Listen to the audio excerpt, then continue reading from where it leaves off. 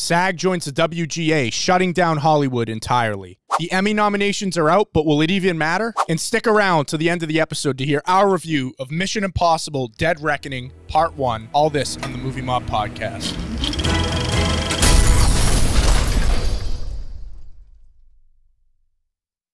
What's up, everybody? Welcome back to the Movie Mob Podcast, episode 57, here in studio. RJ, Matt, Nick behind the camera. We got a lot to talk about today, a lot of great topics. We're reviewing Mission Impossible at the end of the episode, but before we get into that, we got some major news out of Hollywood here. Another strike. Ooh. SAG, the Screen Actors Guild, has now joined the WGA in striking against the producers for a multitude of reasons. Pay, obviously, residuals, and a new one that popped up in the possibility of AI scanning and using actors for their faces for some low pay. And it's a scary possibility, but obviously they're fighting it. Nick, you put out a video the other day going deep into it. Yeah, you know a lot more than me. You've looked into this, so I'll let you kind of give a little synopsis of what's going on here. Yeah, so WGA has been on strike since May 2nd, and that shut down part of Hollywood and some productions. But during the negotiations, the producers asked for a 12-day extension because they can do that. So I think they give like 30 days, and then they can ask for up to 15 more days of an extension. So they have a total of 45 days to negotiate contracts between SAG and the producers. But they asked for a 12-day extension, and during that 12 days did nothing to negotiate. They just pushed Barbie. And they pushed Mission Impossible, and they pushed some of these big summer Hollywood films. And a ton of trailers dropped like the day before. Absolutely, 100%. And then, so because they didn't come back to the table, they said, okay, well, if you're not going to give us anything, then we're just going to go on strike. What they're striking, or what the negotiations are about right now, is the residuals. So because of streaming services like Netflix and Hulu and all these places, right, all of their contracts are based around cable TV and reruns, Hollywood box office hits. So all of this changed during COVID. Streaming services are not new. Netflix has been around for a better part of a decade, almost 2 decades. You know what I mean? But the problem is that during COVID, when Warner Brothers and all these places started dropping stuff on HBO as opposed to in theaters, all these residuals started dropping. People stopped going to the theaters, and everyone is now streaming all of their shows and everything. So where residuals used to be able to be calculated based on analytics, the streaming services are third party. So just to break it down into simple terms, you have like Warner Brothers, let's say. It's not just Warner Brothers. It's Universal, Warner Brothers, Disney, all these places. Yep. But you have Warner Brothers, and then you have HBO Max, which is a separate entity. Max. Excuse me. You have Max, which is a separate entity. So Warner Brothers makes a movie, pays all their actors, writers, crew members, everything. And then residuals are payments that get made every time that the show gets streamed on it's like cable, Jerry reruns. Seinfeld making $1 million when Seinfeld gets exactly, replayed. 100%. But Jerry Seinfeld is not getting paid nearly as much when it's streamed on Netflix. Right. Because Netflix, as a third-party company, is not providing the information of the analytics of how many times things are being watched, which episodes, and so on. So instead of making, like one writer said during the strike that they got a check from a cable TV show that they were writing on, that they had a residual check came in for $12,000, and then they had another check that came in from a streaming TV show that they did for $4. So it's not like that's a difference. Nobody can actually live off $4. $12,000 is a lot of money. I get it, whatever. And people are like, oh, it's Hollywood. These people make so much money. But nobody's going to be able to eat off of $4, let alone support a family. And it's also the very top percentage who are actually making the thousands in terms of that too. 100, right. So then you have tons of people that are like assistant writers, interns, all these people that are getting residual checks for like 3 cents, like nothing, like literally nothing, no money. And so that's one thing. On the actor side of things, because that's all WGA, but on the actor side of things, they're complaining about the fact some of it's, some of it's fucking really annoys me, man, because I feel like there's always a big issue, right? And it doesn't matter if it's like political in the government or it's like something like this or whatever. There is something to be said about the fact that they wanted to take background actors, right? So you and I are main characters in a movie, and Matt's going to be a background actor. There he is. Normally, a background, and there are some people that are professional background actors. Yeah. They like, that's what they just want to be a part of Hollywood, and they want to go, like, not everybody's trying to be, you know, Robert De Niro. You know what I mean? So, like, but these people would go in and they would get like $1,000 a day, whatever or 703 or whatever the main, like the SAG minimum is. And so this AMPTP, the Producers Guild, right? They were saying, okay, Matt, you're going to come in for one day. You're going to stand inside a booth similar to like what they have at the airport. We're going to scan you, right, in costume. But then we're going to be able to use your image for every movie moving forward in the background of any movie we want. You're going to be a CG version of yourself, photo scanned, that we're going to use. But you only get paid for one day when you first come in to do that initial scan. That to me is fucking crazy. Asinine. And how could they think anyone would ever agree to that either? Because they try. I guarantee you it was on page 986 of the negotiations. And thank God SAG was like, whoa, what the fuck is this? That's why you got to get a lawyer. 100%. Better call Saul Goodman. Yep. Exactly, right. But they try and sneak this shit in there. Here's my problem with SAG, though, is that on top of this, they throw in all this stuff like we shouldn't be doing self-tapes and everything else, you know, because we don't have access to cameras. It's kind of like, not to get political, I mean, but it's kind of like when Congress on both sides will throw random stuff in. Like, absolutely. So it's like there's no one who's like 100% correct here. But like, the thing that sucks the worst about this situation is that everyone who is involved in this industry in Hollywood, and I mean like the sound people, the lighting people, the set builders, right?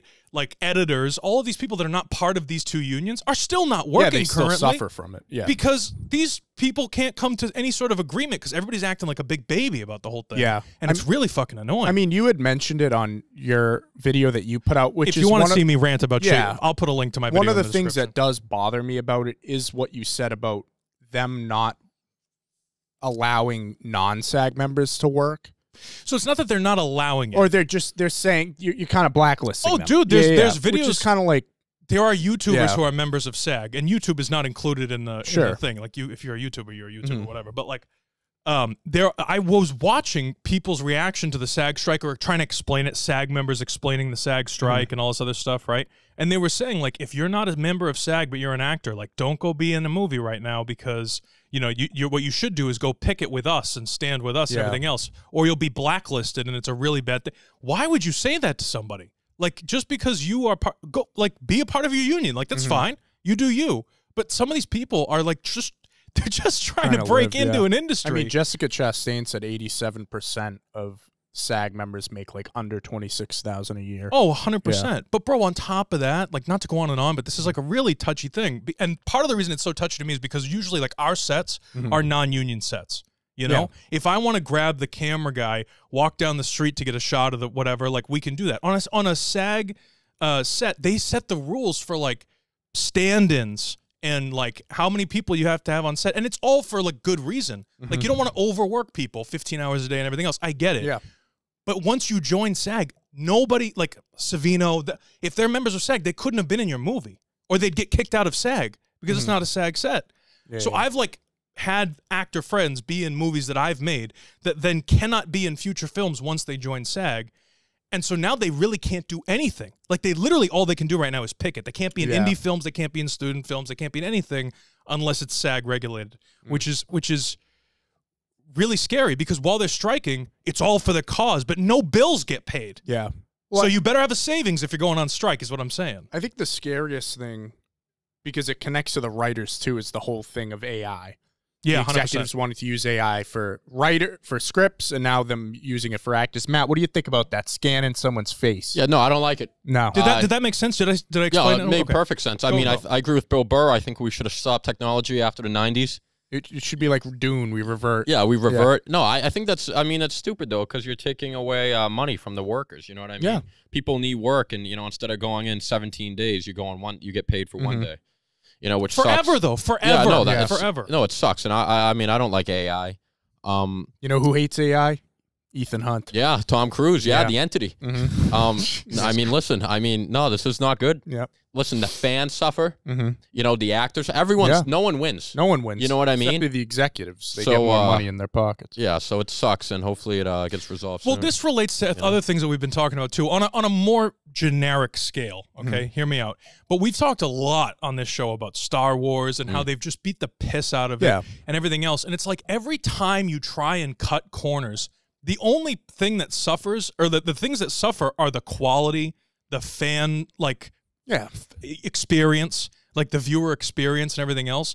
So you can have a bunch of AI people in the background, or you can have, they were saying, the writers were saying that, like, you know, like one of the things with the writer's strike is that they don't want AI to write scripts or do rewrites and things like that. And obviously, like right now, computers can't do it. And in the future, I'm sure maybe it could be an issue, so they're trying to nip it in the bud. I get it. But like, bro, like, it's going to be crap eventually. Yeah. And the whole industry is going to fall apart. It's going to get to a point where it's like too late to come back from it. You know, but you're trying to get people to go back to a theater, and instead of putting out more movies like Oppenheimer and Mission Impossible: Dead Reckoning and everything else, they're negotiating on ways to, like, well, maybe a computer can do it for us and it'll save us money. Well, it's the disconnect which has always been there between studio executives who, you know, are business people, and then the people under them who are creatives. And there's never going to have that same thing, unfortunately. Yeah. I think Tom Cruise, I know we've been talking about him a lot, but he kind of tries to tread that line a bit.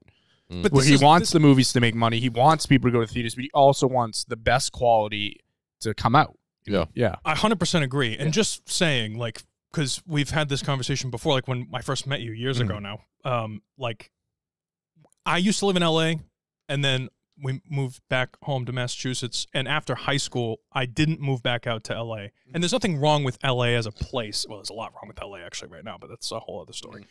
But part of the reason that I don't want to be out there is because I don't want to work for one of these major studios. I really, truly believe in independent, creative stuff. I don't want to be hindered by whatever the FCC regulation, this and that, and whatever else, or what's in right now, or I want to make movies that are artistic in the way that, like, you want to write them, and that we want to make them, and like stuff that, like, well, that's not in right now, so we're not making. Like, no, dude, I just want to make our movies. Like, I want to make cool stuff that matters to us.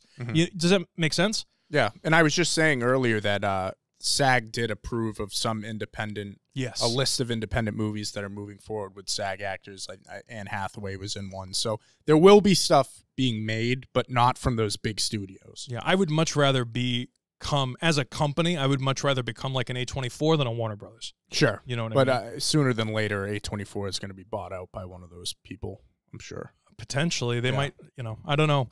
One thing I will say is crazy, since next week we're doing a special Oppenheimer episode, that the strike was announced on the day, during the premiere of Oppenheimer, and Matt Damon, Cillian Murphy, and other actor members, they got up during the premiere. They got a notification, got up during the premiere of their own movie, and walked out of the theater. It's pretty crazy. When you're on strike, it's over. Insane. Yeah. They didn't get to finish the movie. That's a shame. What are you gonna do? I'm sure they've seen it. I'm sure they've seen Christopher Nolan's chilling though, because he's in the DGA, and they struck a deal immediately. I know. Well, because they care about directors, but they don't care about anyone else. But yeah, it's insane. It's insane, man. Anyway, connected to this, we have the Emmy nominations came out now. Just like the Oscars, I think we all have the same opinion. It's not the law.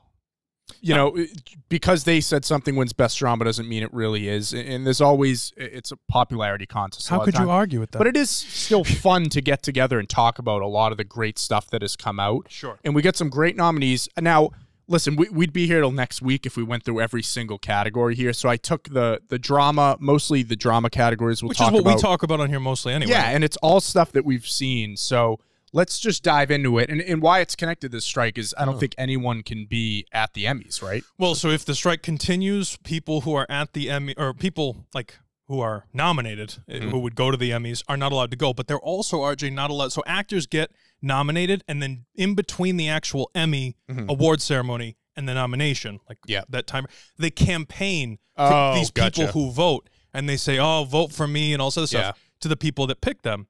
They're not allowed to do that either. That might be good, because then people will finally just choose what they actually think is Maybe. They should Maybe. postpone. Yeah. Because I feel like you watch an award show, half of the reason you watch is to see who wins. The other half is to see all the stars out. Yeah. You know what People I mean? like the red carpet. You want to see yeah. Pedro Pascal wins. You want to see him go up in a suit. Yeah. You know what I mean? So he looks, see what he has to say. That's half the reason you watch. Yeah. So I think they should like postpone, because if they have a show and they just announce the winners, dude, I'll just check on my phone the next day. Why? Yeah, Why? right. Why would I even watch? Well, this is what was. You know? This is what the Oscars was like in 2020 during Yeah, COVID yeah, yeah. when they shut everything down, and then Yeah. they literally did like Zoom calls for the Oscars. Like, who the fuck wants to watch that shit? Yeah, I'm staying up till I'll check on my Yeah. phone the next morning to see what won. Let's be honest. Award shows in general are bullshit. Yeah, like, you it's all check your shit phone the next anyway. day. Yeah. But it's kind of a little interesting. For us, it was an Well, it's fun excuse. because you get to kind of celebrate in a way all the stuff Yeah. that's come out that year. and you get to like see if the show that you really loved like wins something, Yeah. and then you're like, "Fuck yeah!" You're like happy that's for super that cool. crew and the- but I don't yeah. want to watch the show if it's just gonna be like Yeah. Matt said, like let's just get a Yeah. notification on If my it's just, phone. yeah, and if it's move just me on. reading off The Crown, you know what I mean? Yeah. You know, the fuck. You know? Exactly. Don't give a Well, shit. well Go let's ahead, get into RJ. them though, Yeah, because we let's- got some really This interesting is loaded stuff here. This is loaded, and I You're know right. none of this shit. Yeah. So this Oh, is, really? drama I don't, series. I don't watch this. Andor. How about this? This is kind of monumental. Yeah, all It's right. the Let's first, off here for a minute. This These is- these are in alphabetical order, you mother. but it's why it's monumental because first, okay. I'm just gonna say I think it's well deserved. It was a good show. It's well deserved. It's on TV. Better Call Saul, obviously its final season. The Crown, have not seen it. Though Oh, I've watched all I've of it. heard Very great good. stuff. House of the Dragon, Of course. no question. Staple The of that Last show. of Us, Succession. Now we're going down the HBO line here. Yeah. The White Lotus, season 2, and then Yellow Jackets, which I've heard great things of. It's a Showtime show. It's the only one I haven't seen other than The Crown. But who do you got here? What do you think? I mean, dude, this is a stack category. It I is. can't It's believe tough. I've actually seen most. The only ones I haven't seen: Succession, Yellow Jackets, and Crown. Yeah. But I hear good things about all of them. Mm-hmm. I gotta go House of the Dragon. Really? I think that's Over wow. White Lotus with Lucia and I think the three for me of what I've seen. You guys seen Succession, so you know you talk about that. But for me, it's between House of the Dragon, Saw, and Lotus. Yep. I think it's got to be one of those three. I don't know, dude. It's so tough. I like House of the Dragon, He's going House of the Dragon. but like, you know what I mean? But I think any of those it three did. would I be think it deserving. won the Golden Globe.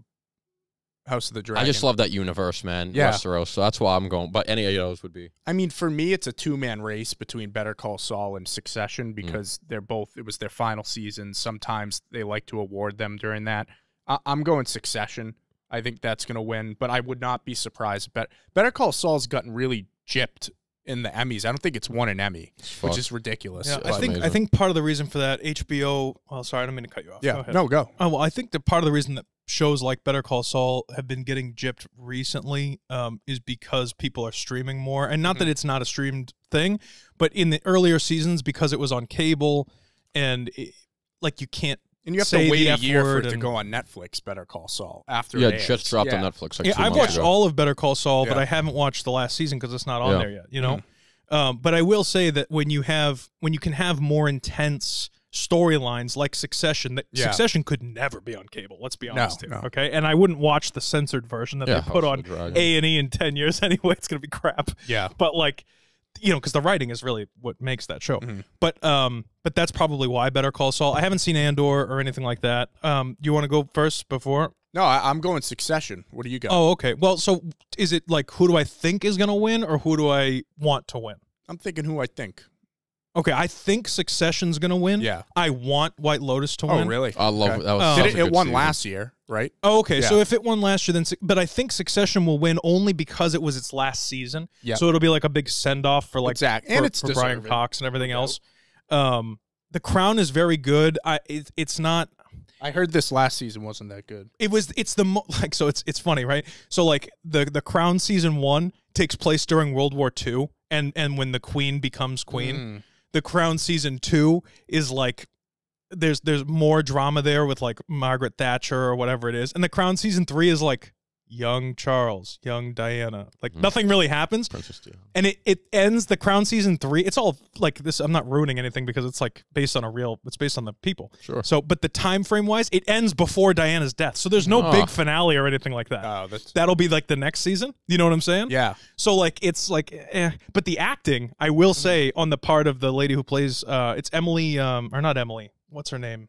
What's the lady who plays the Queen in Crown season 3? Is it Umbridge? It is Umbridge in season 3. I'm talking season 2 was better. Olivia Colman. Olivia Colman played she's my favorite queen so far. Although the young queen was really she was great as well. This is interesting. I didn't realize this. White Lotus didn't win. Succession won last year, best drama. That's so maybe, interesting. Yeah, so I don't know. Lotus. Will they do it 2 years in a row? I don't know. Lotus. Well, but see, the thing is, when it's the last season, sometimes they do this stuff. But Better Call Saul is the last season, too. I wish we were doing this show back when The Sopranos was on. They won so many Emmys, dude. It was so cool. Well, I wouldn't have been able to speak. No, I hear you, but and I was 5, dude. So like, what are you gonna do? But like watching James Gandolfini get up there and give his acceptance speeches, or like Edie Falco and them, like that's so cool, dude. It's so cool. So anyway, I think I really loved season 2 of White Lotus, but you're right, it might need a little bit extra. Can we talk about the fact? Well, we'll talk about it after. Well, let's keep going. Let's keep going. Best actor in a drama: Bob Odenkirk, Better Call Saul; Brian Cox, Succession; Jeff Bridges, The Old Man; Jeremy Strong, Succession; Karen Culkin, Succession; and Pedro Pascal, The Last of Us. Have not seen The Old Man, but I've also heard good things about that. We love Jeff Bridges. I'm going Odenkirk. I think he's got to win this. Come on. He deserves it. Dude, he's been carrying that show for how long now? Dude, it's the last season, and I think the Succession thing might hurt him. You get 3 from the same show. Yeah. It's you a know lot what of I mean? noms. I'd go Odenkirk. Yep. I think he deserves it, man, and he plays that character perfectly. Yeah. I'd go Odenkirk. I mean, I don't think Brian Cox was in this season enough to warrant him winning. I think Karen Culkin definitely has a chance. I would give him number 2, maybe. But, what do you think? RJ, Jeremy Strong lived as the character. Yeah, sure. He was. No, but Karen Culkin during it, he had a lot of buzz. I'm kidding. I know. What do you think? I would say either Kieran or Jeremy. I wasn't really. I'm not a fan of The Last of Us in general. And I haven't seen Better Call Saul, but it's just like to me. I thought you've seen Better Call Saul. I haven't seen I just said I haven't seen the last season. It's not on Netflix. Oh, I don't have cable, so I'm not wasting my money on that. Anti-Breaking Bad. This guy. I'm not anti.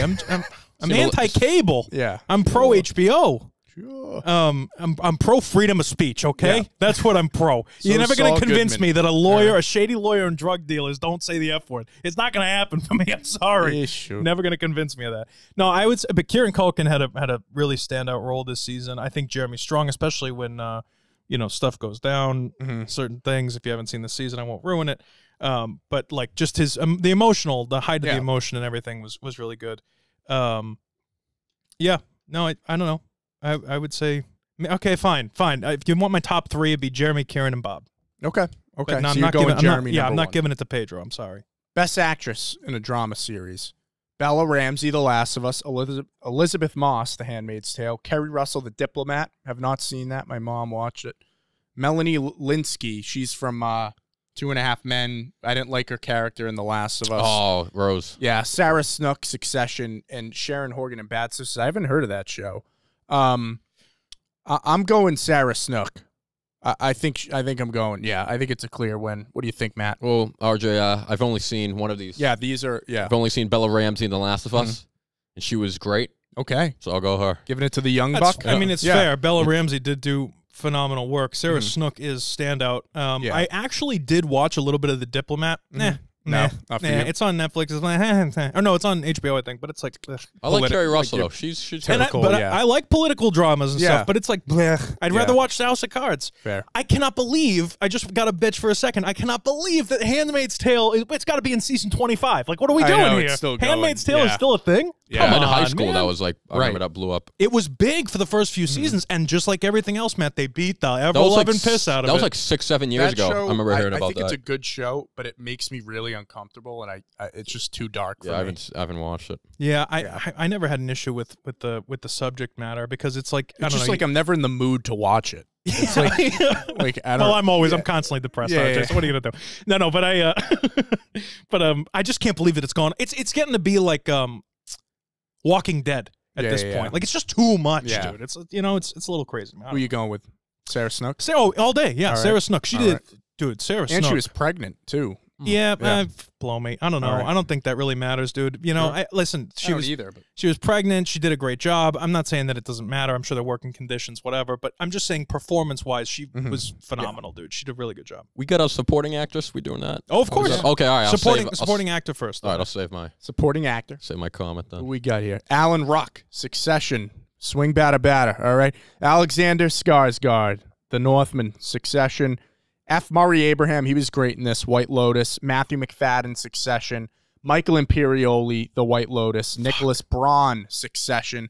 Theo James, The White Lotus, and Will Sharp, The White Lotus. Who is Will Sharp? Is that Aubrey Plaza's guy? Who's F. Murray Abraham? He's the grandfather. Oh, so it's just that family? Yeah. Pretty much. That's funny. I mean, can I say something before we give our picks? He's good. Way too many people are nominated. You got to keep it to 4 or 5, like the Oscars. Why are you nominating so many people? I think they just want all these people to be there. You know? Completely But like, how are you agree. nominating? How many people from White Lotus? It's a good show. Yeah, but it's just a lot. You know what? I'm giving it to Imperioli. You're giving it to Imperioli? You know what I That'd mean? be cool. Will Sharp is the Asian guy. Yeah, Aubrey Aubrey Plaza's. Plaza's. Okay. I think all the guys in White Lotus, I think they all did a really good job. Yep. The grandfather might have been my favorite, but I don't know if he was in it enough. Mm-hmm. You know, I think Imperioli, man, he was good. He just, I don't know, man. No, he was good. I he mean, just- all these people were great. If I had to cut people out of this, I'd probably cut Will Sharp out. I'd probably cut Alan Ruck out. He wasn't in it much this season. Even Skarsgård. I mean, Yeah, Skarsgård didn't have that much. He was just an evil Nicholas Braun person too. Like he barely did anything. This was like the season. least. I was Greg? shocked because going into this, Greg. we both thought that Greg was going to have a bigger role because Yeah. he's been having this build up, and then he really doesn't have much to do this season at all. So I thought that was interesting. I would cut him out. Alan Ruck probably the same. Alexander Skarsgård same. Like I can't believe Yeah. it. But then what are you left with? You're just left with White Lotus To me, it's Matthew McFadden. all day. Now, will they long. give it to Sarah Snook and him? I don't know. How But crazy would that be? I think he was unreal. He's Yeah. one of my new favorite actors ever. Yeah. Ever. He's so good. Michael Imperioli might be my number 2, though. I was gonna Yeah. say He was good. Yeah. Dude, Yeah, this yeah, is yeah. like actually difficult, but I totally agree. It's because there's not like, first of all, you don't have a bunch of different shows here. You got 2 shows, Basically, 2 shows, yeah. and Yeah. the entire supporting cast. Really? Yeah. Let me ask you this: if you are, what's the kid's name there? If you're Albie Yeah. from White Lotus, Yeah, you get Ah. screwed. how do you feel? Yeah, not him. good. No, I get it. But if Yeah. you're him, if you are him, how do you feel? What about Screwed over. Commodore? Well, dude, you know what where's the king from House of the Dragon? Oh my God! Oh Thank my you God. Where's so the much king? for saying that, bro. Because I meant to bitch about it when we were on the Yeah, first dude. fucking slide. You snubbed my Where's the favorite king? character from House of the Dragon. You fucks. Wait, I there's no one from House of the Dragon in any of these. Olivia I Cook? can't fucking believe how Wait, much they this- got I snubbed, wonder if bro. it's a- I'm so pissed Where's about the it, king? RJ. Do you think it's a... Well, What's his name again? Well, I was going to say, do you think it didn't fall into the timeline, but House of the Dragon's nominated? That's ridiculous. It's I didn't even think about ridiculous, that. Yeah, the bro. king. That's They're crazy. not nominated for dick, Because bro. honestly, if Patty Considine Yeah, was that's what I'm saying. nominated for this, Dude, he'd win. all day long, probably him. all day Dude, he long, I carried. wouldn't even That's choose crazy. anybody else. He was awesome. Really? And I love minute, success, hang on. dude. I know. Look at you. I mean, it's I gotta make serious. sure they weren't nominated last year, though. Dude, Who gives a fuck if they were, dude? put some respect on his No, name. because if they were nominated last year, they can't be nominated this year. Well, why would the show be No, nominated, dude. This but is not the anything that actors? came out, right? This is any show that came out from May 31st of last year to June 1st of this year. Yeah, so it would fall under it. Yeah, it was in the fall. Exactly. Came out in the end of summer, fall, September. Because they are nominated, RJ, this year. Yeah, they are nominated. The show. But I The, just can't believe they didn't. Look, right there. they're House- nominated House of the this Dragon. year. No, I know that, but can't believe none of the actors got. Fuck, That's what I'm fuck. going crazy about, bro. The king should have been nominated. Thank you, God, for saying that, Thank bro, you. because I totally forgot. Yeah, And you're when I welcome. saw this You're slide, I welcome. was like, oh, I got stuff to bitch about, and then I That's totally crazy, slipped my mind. Yeah. You're welcome. Wow, that's bullshit. The I didn't king- even the know king- that. No best actor, no best Him, actress. I think I agree with you, Olivia Cook. And now when I look at Skarsgård on this list, what the fuck? You could have done who's the Olivia Cook's father? Fucking he could be Oh too. yeah, Dude, yeah, no yeah, yeah. Matt Smith. Nobody. Oh, that's- no, Boo. I'm nobody. boycott. That's Oh, it's crazy. bullshit. That's fucking wild. bullshit. crazy, bro. That's no good. That's fucking Jeez, crazy. that's what they should be striking. God, I Yeah. know. It's insane. I just can't Yeah, believe what the that. hell? You Number got one 2 bullshit. shows here getting nominated. Thank you. Number one Finally. bullshit. Oh my God. I was see. like, I didn't even I was like, realize this should that. feel more intense than it feels. Number Why one is it bullshit. not? Wow. Like, oh That's my crazy. God, dude. It's Number just one insane. bullshit. Emma Darcy, all of she's them. great. Now listen, Yeah. listen. On the other side of this, right? I just want to back up for like 1 second. Mm-hmm. I'm not saying that any of these people don't necessarily deserve to be up here. Like, everybody is a fantastic actor, but that's such a snub, dude. Like, that's such a crack in the fucking side of the head to me. Like, Nicholas Braun over Patty Considine. Come on, dude. That's crazy. Come on. What? Listen, I hated Otto Hightower. Why is Great Otto actor. Hightower not up there, bro? Can I Yeah, he was ask you great. something? Of course, please. Do you think it's because they're not SAG? Are they not SAG members? No, because they're English But actors. they're allowed to no, join. I'm saying, do you think it's a No, like a just a kind of discriminatory? because thing? Game of Thrones, they all won the awards. You know what I mean? Yeah, and won- they Game are of Thrones won it. technically No, the show well, is technically yeah. nominated this year. and a bunch You know of what those I mean? actors I don't know. were British and stuff. That's bull. HBO or that I was going to say HBO's paying them off, but HBO has House of the Dragon too. What's all? These are all Yeah. HBO shows anyway. So this is what makes this like difficult in general. Like, you have these awards once a year, and not that you should have them any more often. Like, don't get me wrong, we don't need more Emmys and more Oscars and all that other shit. But like, you forget, you know. Like, even now, like, I would have to go back and watch White Lotus and be like, oh yeah, I love that part, you know. And I'd have to rewatch House of the Dragon and everything. But when you start really thinking about it, like, dude, I was emotionally that's invested in House of the Dragon. You take a series I'm just thinking, like, can we just talk about really quick, just for like 1 second? Can we just talk about the difficulty in the acting? Like, you changed over 3 time periods, multiple swaps in actors in like 9 episodes. Yeah. Then you have a show like Rings of Power that blew ass, okay, all over. It was horrible, and it had less or whatever amount of episodes and stuff. House of the Dragon was like perfectly executed and acted by fucking 8-year-olds that were playing the young versions of people. I mean, they like literally across the board, no one gets a nomination. Fucking blow How's me. Matt Smith not on here? That's what I'm saying. Come on. I mean, Matthew McFadden, you keep Michael Imperioli, you keep F. Murray Abraham, maybe, and then you got to have Patty on there. That's crazy. Dude, that's crazy. That's crazy. I'm like fucking shocked. I'm fucking shocked. Terrible. Supporting actress. Now this is all screwed. Aubrey Plaza, the White Lotus. Elizabeth Debicki, she played what's her name, right? Nah. What's her name? Queen. The other one. The Diana. Oh. J. Smith Cameron, Succession. Jennifer Coolidge, The White Lotus. Megan Fahey, The White Lotus. Rhea Seehorn, Better Call Saul. Sabrina Impacciatore, The White Lotus. And Simona Tabasco, The White Lotus. There you go, Matt. Okay, I already have my pick. Well, J. Smith Cameron is Jerry, right? I think it's Jerry. Yes. Oh shit! Now I don't have my pick. Matt, who you going? Well, listen, RJ. You know, this I know who you want to pick. yeah, I want to pick Lucia. Yeah. I really do. I love Lucia. With Lucia should win. But no, you know who should actually win is Rhea Seehorn. Is that how you say I it? agree with you. Dude. Oh, you guys. Kim Wexler Yeah. is fucking awesome. Especially this last Dude, season. she's awesome. And this season might be her best season. Last season I saw. Yeah. I think you got to go her. But, dude, Lucia was awesome. How's Lalo not getting nominated? Dude, also, this, I mean, I'm sorry. Megan Fahey, she played Theo James' wife, right? Yes. Yeah, she's a good actor. She was very good in the show. Dude, Olivia Cook. Come on, You're man. not watching come her on. and being like, Come this is on. an amazing performance. Like, she was good. She was fine. She played Olivia Cook. Come on, man. That's crazy. I mean, Yeah, that really puts this all into a different perspective now that you brought that House of the Dragon thing up. Dude, snubbed. Crazy. Bro, snubbed. Now, Jennifer That's Coolidge, insane. she won last year.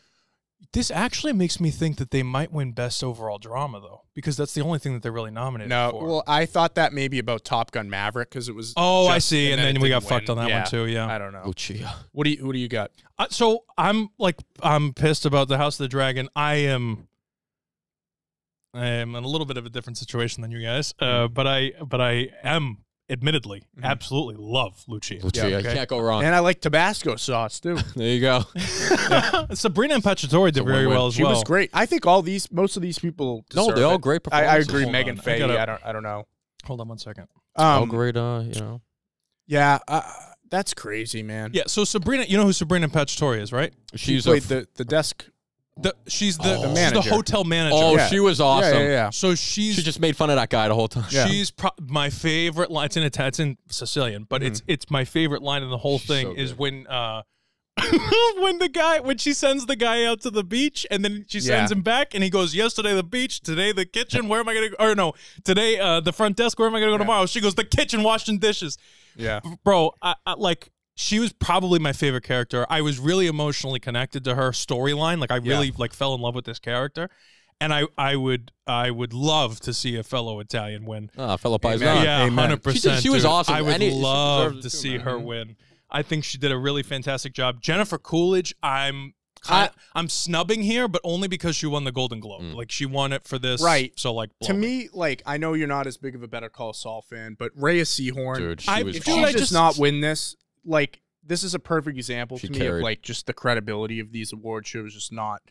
Because they're probably going to give it to Jennifer Coolidge, because it's like it's Tanya. She died. Spoilers. Like it's like I know. You know what I'm saying? Yeah. I don't know. Dude, Kim Wexler, come on. I just think Better Call Saul really deserves it, but I don't know if I trust the Emmys to really push it. I don't know. I mean, it's so funny that we're like so intense about this. Rightfully so, I would say. But it's just such an abnormal year because of these strikes. Like we don't even know if this is going to be worth it to watch. Yeah. But like. To make a note about House of the Dragon, go. It definitely, like, I don't know what the cutoff dates were, but that was definitely. I just told you, May 31st of last year to June 1st of this year. So that was very much at the beginning of the, so sometimes because the award shows are so later, when it comes out at the beginning of the year, so was Saul though, right? Wasn't Saul at the same Saul time? too. So I don't know. Dude, House of the Dragon, maybe, you know what maybe they were thinking there? It's the last run for Succession. We're going to give them a ton. You know what they were thinking? They weren't fucking thinking. Because it's bullshit. Because, dude, the King, Olivia Cook, the girl who played young Daenerys, I'm sorry, they should all be up there. But what I'm saying is maybe they're like... It's #1 bullshit. Maybe they're like, this was season 1 of House of the Dragon. They're going to get their nominations later. F that, if man. they were thinking that way. Do you know what I'm saying, Nick? Nominations for what, though? It's over. You can't be nominated next year for The King's dead. But I'm saying there's 3 more seasons of House of the Dragon. I know. This is why I was saying, when we were talking about this King getting sick, while we were reviewing House of the Dragon. Yeah, we said he should win, yeah. No. But, like, remember I said, I go, can you imagine you're an actor, you sign up for a role being the King, and what a performance for, like, the 3 or 4 episodes that he's in? Dude. Yeah.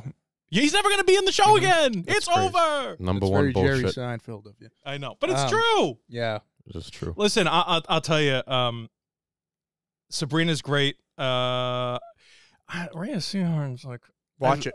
All right. She better be like a completely different person in this last season because she just was kind of bland in the previous seasons, in my opinion. She's a little bland. I'll lend you, and I'll make it look like a bloody accident. Cupcake and you're ugly, just like your mom. So, great movie. Aubrey Plaza, yeah, boy. But can we just talk about Jerry? J. Smith Jerry's Cameron? great. I know you haven't watched Succession, but like she's great. She's always been really great. talented. Yeah. Very reliable. You're right. I don't personally. I would not have nominated Jennifer Coolidge only because she won the Golden Globe and given somebody else deserves to be nominated. I don't disagree, but I'm saying I won't give it to her. Right? I think she arguably had more to do this season than she did the first season. I don't disagree, but she's won awards for it already, and it would just be cool to see another woman with a supporting role. But here's the thing: do something like get an award, dude. Not to bring sports into it, but it's like the MVP in the NBA.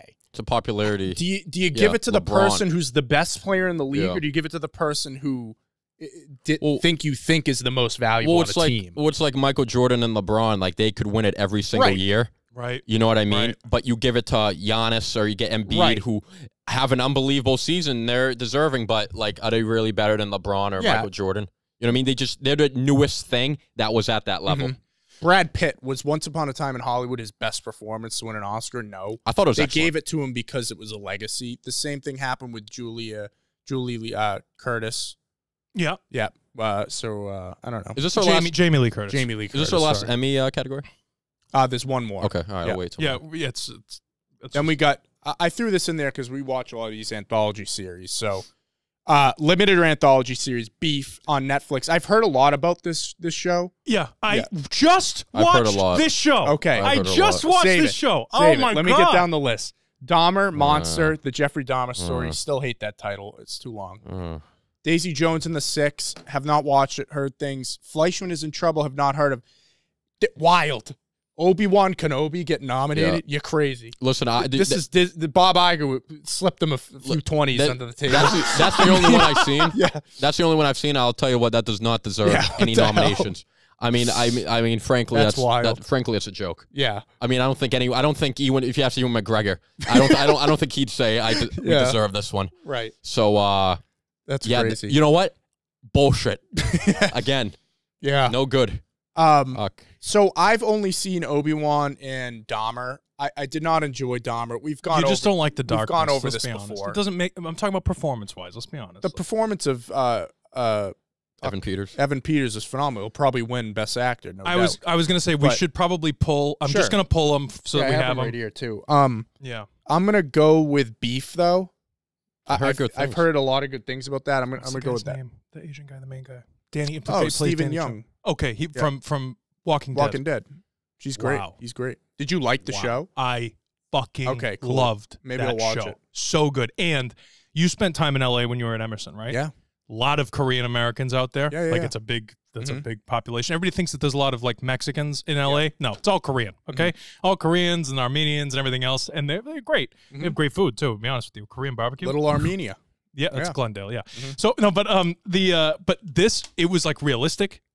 I think it's like a full, almost entirely Asian cast. I would say there's like one white dude in this, which it didn't actually mean anything to the story. I would say, like I don't think. Yeah, it really but maybe mattered. like the creator was. But no, exactly. They were. I don't know who they are exactly, but like Japanese and Korean Americans and. Dude, it was so good. Yeah. What a cool, like, check it out. Story. I didn't love the trailer, but I'll check it out. Oh, no. I loved it. You have to get into it. But, like, I loved it. I thought it was really good. I'm shocked. Do we know who the, can we just, I got to pull these. Oh, nice. Guest actor in a drama series, Nick Offerman, Murray Bartlett. Dude, Murray. I'll give it to Murray. They got too many categories, too. There's a lot of shit here. Dude, I'll just say. Well, they got to fill up 3 hours of cable. Yeah. Everybody else is on Netflix. Yeah. Well, speaking of Netflix. You've been waiting to say something. Before, it's not on the categories we have here, but I just quick shout out. Wednesday got 12. I saw Jenna Ortega's story, got 12 Emmy nominations. She didn't get nominated? That's kind of surprising. Wow. Oh my God. I think they don't consider that a drama. I think it's a comedy or something. Oh, whatever she was nominated, I don't care. Whatever category Jenna Ortega is nominated for, she should win. Because she was. I'm not like just saying this because I'm a fan. Oh, yeah. Lead actress in comedy. Because I am. I don't think there was a scene in that show she wasn't in. Oh, yeah, like she was in 99.9.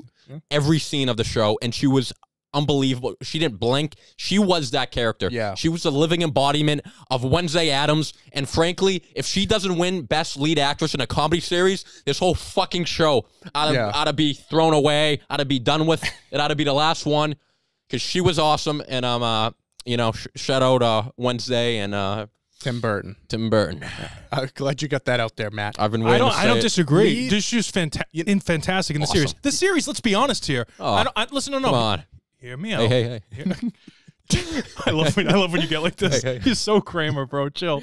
No, but like, let's be honest here. It's a family show. Like it's not Succession. Okay. No, it's a good time. It's not White Lotus. Yeah. But there's like twists and turns. You follow around the people. Like this is like a decent fucking show. I'm a Tim Burton supporter. It's a good time. All right. No, same here. I'm shocked that Matt was a Tim Burton supporter for this. Yeah. And if it takes Jenna Ortega to get you on the Tim Burton train, kid, welcome aboard. Right. That's all I gotta say. Toot, welcome aboard. All right. I know we're shitting on the Emmys a lot, but I think it's when you're stupid, you're stupid. And I like that. No, it's true. When you're right, RJ. Lead actor in a limited series or movie. Why are you combining those? So like limited or anthology series is its own thing, but or then or the TV actors, movie. it's a movie. TV movie. Yeah.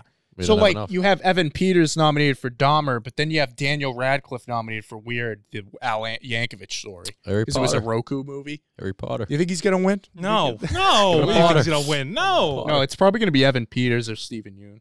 All right. But hold on. You have best actor. They do them opposite. That we have them, but Wednesday. I think Evan Peters definitely takes that. Sure. I'm just I hope that Evan Peters wins. He did phenomenal. I hope that Quicksilver. I hope that I don't even know. Was George and Tammy haven't watched it. Swarm haven't watched it. That was a movie. When's this? When are the Emmys? Ali Wong. If Ali Wong wins, though, I'll be very happy. She was brilliant. She's gorgeous. And she did a great job in Beef. I think you'll like that. If you haven't watched it yet, I think you'll actually really like it. When are the Emmys? Emmys Monday, September 18th. All right, so we get some time before the strike. Maybe. Yeah, we got some time before the strike. I might be working part of the Emmys. I got an internship interview next week. Really? For where? Oh yeah. Doing what? Just like a remote It's like a pre-Emmy show. God save the Queen. Yeah. We'll see. Doing with who? I don't. It's very vague. It's confidential. Ah, come on, movie. No. It actually didn't tell me. I don't know. A remote? But like doing what though? Like what did you apply to do? It was confidential. What did you apply to do? Not who is it with? It was something. It was like prep for a pre-primetime Emmy show. So it's probably the pre-show.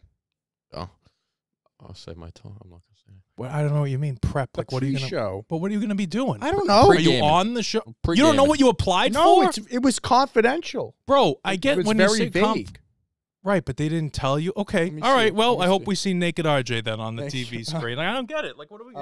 Pre-gaming the Emmys. Preparing our gift suite. You know, they give gifts to all the. Oh, you're like okay. So you're like preparing for. You're like physically preparing a room. You might like be right. Yeah. Okay, I thought. Yeah, but it's like more asking like what they're looking for in a person than actual what you're doing. See what happens. So you applied. Oh yeah, I have an interview next week. Okay, but you don't have the job yet. No, I'm just saying I could be. Put me down as a reference. All right. Yeah. Yeah, if you need extra help. Yeah. Jesus Christ. Yeah. I'll sing your praise. That's all right. It's all right. Subscribe, please. RJ's the only one making money here. Okay, so well, it's an internship. I wouldn't be paid. Oh, so, fuck me, dude.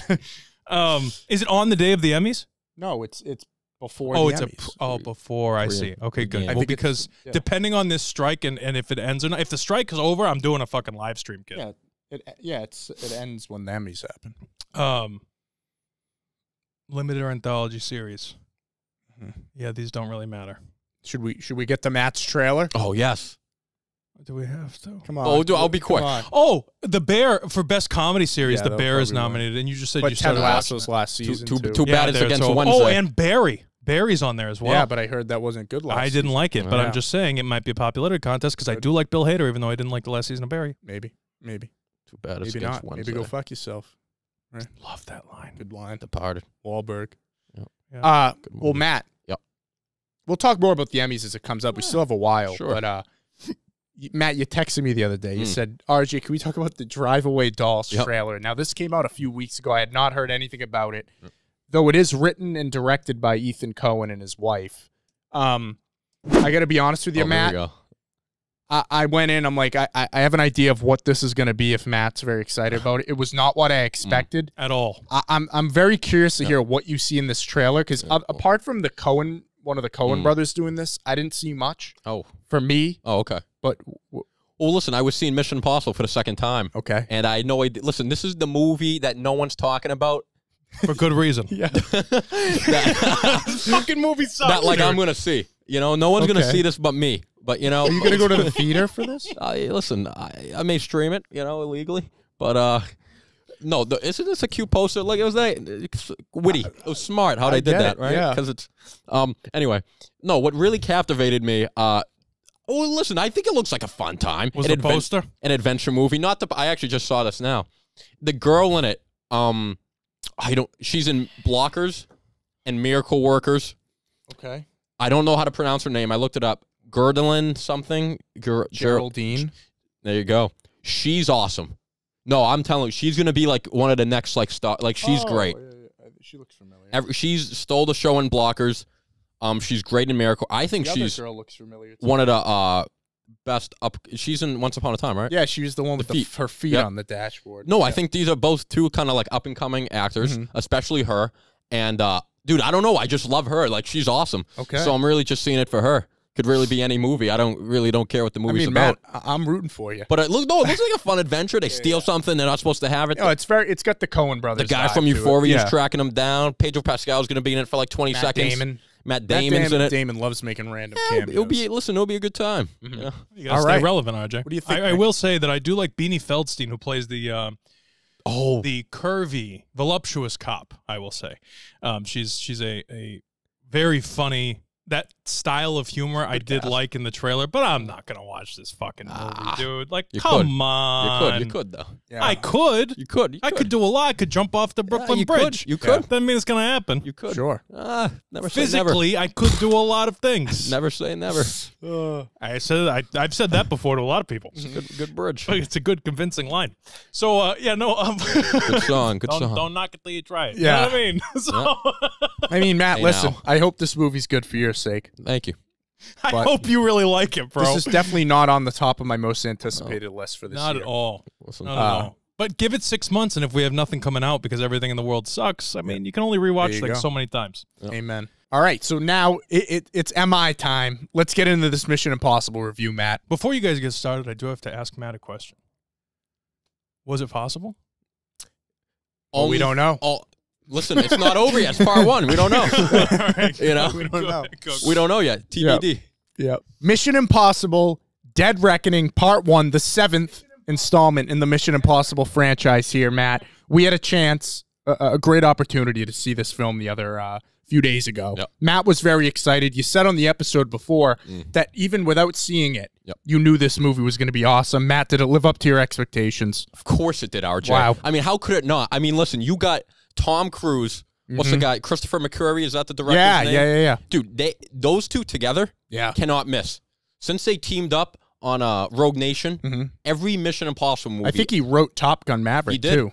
He's involved. I looked at his filmography the other day. He's involved in like pretty much any movie Tom Cruise has done since like Ghost Protocol. He's even on like wrote the screenplay or like has producer credits. RJ, just to answer, yes, it lived up to my expectations and more. Wow. Yeah, I mean, I agree with you, Matt. I mean, I think the best part of these movies is Tom Cruise knows what people want.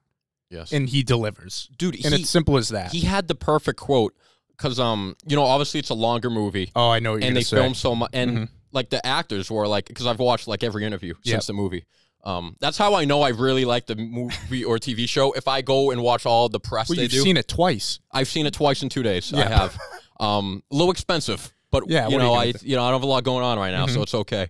Tom Cruise says the movie will be as long as it is entertaining. Great line. Dude, come on, dude. I mean, listen, you can tell Tom Cruise cares so much about the audience. He literally, like the actors were telling him, he was like, okay, like they would do like a cool stunt or like an action scene, which these movies are known for. And then he would say, okay, but why? You know what I mean? And he would be like, does this engage the audience? And if it didn't engage the audience, we cut it out. Yeah. Why does this happen?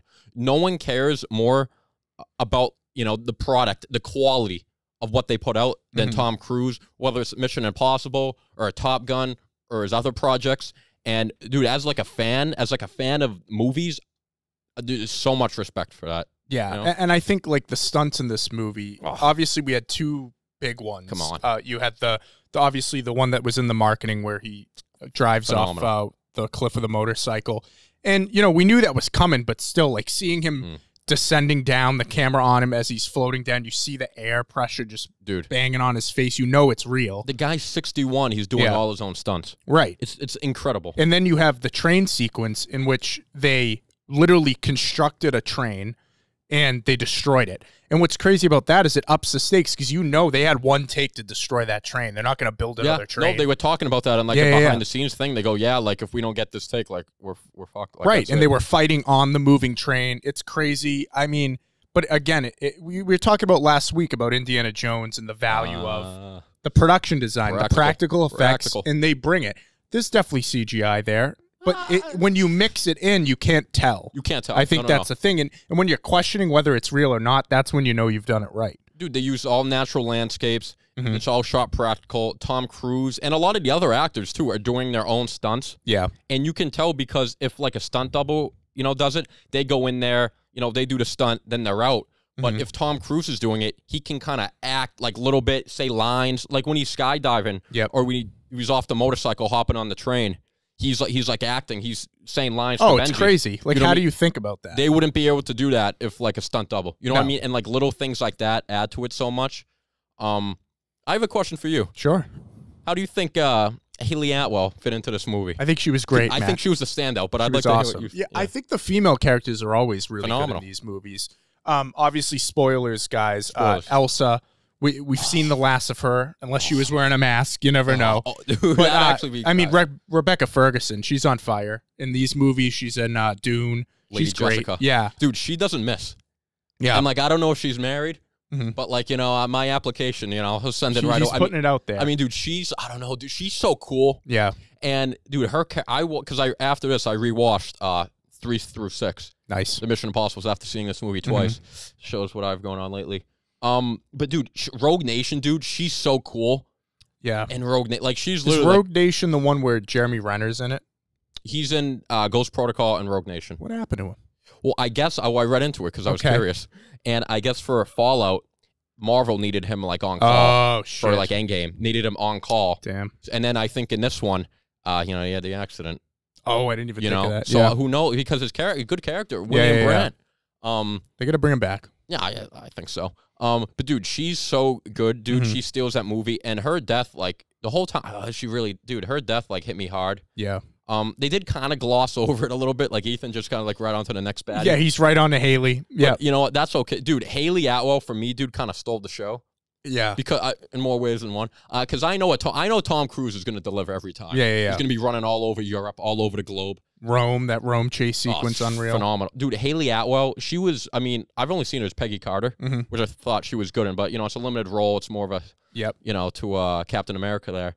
Dude, she was awesome in this movie. And, dude, her, like, facial expression, like, all of it, dude. I thought because she probably is the second most screen time. Oh, she was, pretty heavy in this. And, dude, you know. I mean, listen, on and off the court, she's great.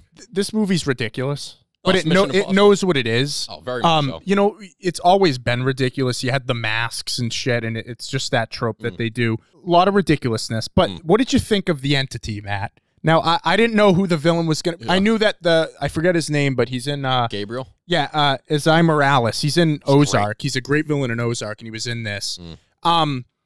He's a villain that was someone that Tom Cruise, Ethan Hunt knew in the past. Yes. Now, it had been a while since I watched the original movies, so I assumed that he was in them, but he wasn't, from my memory. So, listen, I'm not a huge fan of when they, like, throw out some guy that's never been seen before and say that he had a pass.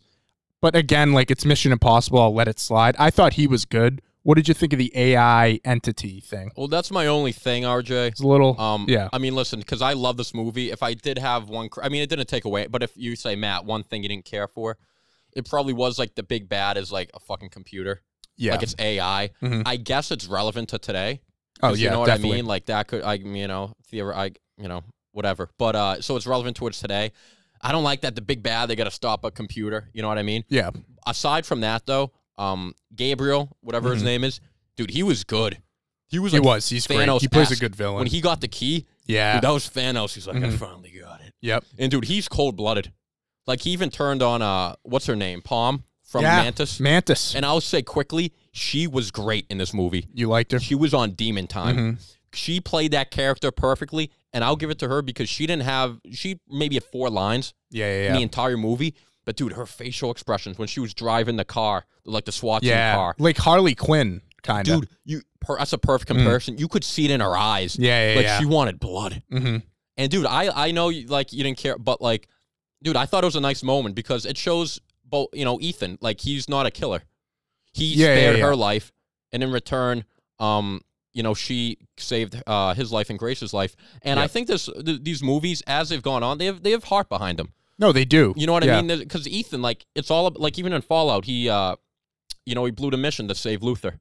Yeah, it's about his friends, and that's why he's Grace. He goes, your life will always be more important than mine. Yeah, like there's a lot of heart behind these. It's kind of about friendship and coming together. Like Benji, the entity knows his friends are most important to him. And so I really I think it's an underrated aspect. Obviously, the stunts, the acting, Tom Cruise, but I think there's heart behind these. Well, that's like the draw. But when you bring in that friendship aspect and you ground it, that's how you like get people in, and they can see past the ridiculous aspect of it because it's kind of grounded with that stuff in the characters. Yeah, I think the characters are like underrated for like big action movies like this. A lot of time, I think they get glossed over. Yeah, and I think in these movies specifically, they do a really good job of making you care about the characters. Like when Ilsa died, like dude, I mean, they glossed over a little bit, but it hit me because we've got to know her for 3 movies. And I'll say they do a great job of introducing new characters. They do. Like what Paris? That's her name in the movie. Paris. Grace. Even they weren't at the last movie. The Rebecca Kirby might be her. Vanessa Kirby. Dude, she was great. That club scene was sick. Yeah, I love a good club scene. Dude, and they're just all like together. Yeah, two great club scenes this year: John Wick and this. Dude, every time there's like the Iceberg Lounge and Batman. Every time there's I look at Christian and we get a little. Dude, it's awesome. Dude, she was great. Limited time, but like she doesn't blink. Oh, Vanessa Kirby. And they're all in the same. You're just wondering who's gonna like move first. Yeah. For a 2 hour and 43-minute movie, blew by, glued the whole time. Yeah, I was never once bored. I totally agree. And listen, say what you want about Tom Cruise outside, personal life. What he does. This guy has done nothing but help cinema and help people go into the theaters. He plays those little 15-second messages before his movies. No, who else does that? That's awesome. He cares so much. He does care. You can't say that he doesn't care. You can't say that he doesn't give 110%. He does. And like you said, him and McQuarrie are a great combo. They want to continue the theater experience and stuff. He's the biggest advocate for the in-theater movie blockbuster experience. 100%. I mean, look at the biggest movie last year was Top Gun. Everyone talking about it. And this year, I mean, it hasn't been making as much money as they thought, but it's still doing good. I mean, it's not going to be the top one. You got Oppenheimer, you got a lot of other movies, but it'll top 5. You know what I mean? It'll be one of the biggest movies of the year. 100%. You know? Well, I think we're pretty spoiled in terms of action movies currently, because if you think about what we have Mission Impossible and the John Wick franchises, which in my opinion have been just like, they know what they are. They do it amazingly. The production design, they up the ante every movie. Would you agree with that this and John Wick are on different levels? We're so spoiled. And I think what's cool about both of those franchises, because you love John Wick, is both of those franchises are getting better as they go on. Usually it's the other way. Usually you start off like the first one's good, maybe the second one, and then after that you're like grasping for straws. Like even Fast and the Furious. Yeah. Every one is getting better. And it just ended, but like Bond was like on a great run. Yep. And dude, it's awesome. And, man, these actors, man, there's just so much respect for them. Yeah. They do such great work. Great movie. I think we both enjoyed it. I think you liked it a little bit more than me. Well, I'm just a Mission Impossible. I'm an MI fan. I love it. I love it. But you did rewatch a lot of them recently. Oh, I watched. So let's hear. What are your favorites? Okay. What's your top 3? Because for me, Fallout's still my favorite. I think. Good movie. Cavill, the jumping out of the plane sequence. How can you not? Yeah. I mean, come on, dude. The pump and the fist. Dude, you know what that movie is? Yeah. It's fucking sick. Yeah. I mean, come on, dude. That's just fucking awesome. Yeah. I mean, who doesn't like Fallout? And I like Solomon Lane as the villain, too. No, I agree with you. Number 1, Fallout. Okay. Number 2, Dead Reckoning. Part 1. Now, number 3, because I rewatched them all, because, sad life. I'm going to go Rogue Nation. I agree with you. Underrated. Dude, that's a good movie. The only thing about that movie, and it's not really a detriment, it's just a credit to these ones. Yep. I feel like both of these endings were a little bit more climactic. You know, how they kind of, like, dude, the helicopter chase with Henry. I mean, that was, and the villain, Solomon Lane, I think he was probably the best villain. So that'd be my top. What's your top 3? That'd be mine. I'd go Fallout, maybe. Ghost Protocol. I need to rewatch them. But just off, I'd go Rogue Nation 2, this 3, Ghost Protocol. I actually do enjoy Mission Impossible 3. I like 3. Yeah, J.J. Abrams directed that, I think. Because you know who makes that movie is Philip Seymour Hoffman's an amazing villain. Dude, he might be the best. You could say Solomon Lane. He might be the best villain. Yeah. And he's definitely, I mean, dude, that movie's definitely like kind of the most fucked up. Oh, yeah, like, definitely. I forget her name, but Kerry Russell maybe her name. Oh, no. What they do to her. And Michelle Monaghan. Okay. His girl. Yeah. Yeah, she's great. Holds her hostage. And I think that's kind of when it started, because, dude, 2 was not great. Two has some aesthetically pleasing things. Like Thandie Newton's great. The climbing scene on the building is great. Yeah. But the first one's kind of just like very 90s. Yeah, it's a fine movie. Yeah.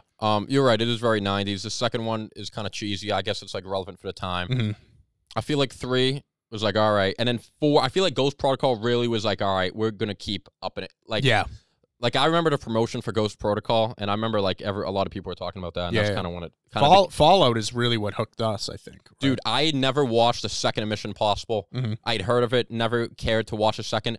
We were in, I don't know what we were watching, Spider-Man, whatever. Yeah. I saw that Fallout trailer. You can't fight the friction, Matt. I said, dude, that movie's going to be fucking sick. We're going. And we went with Michael Krismeyer. Yep. Shout out Krismeyer.